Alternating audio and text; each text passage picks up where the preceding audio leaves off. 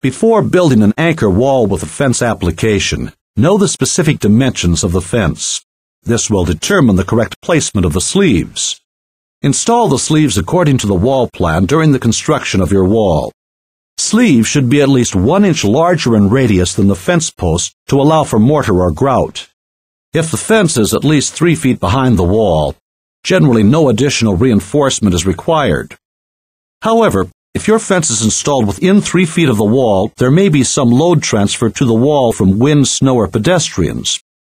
In this case, some additional reinforcement around the fence sleeves may be needed. Grout the fence post into the sleeve after the wall is built.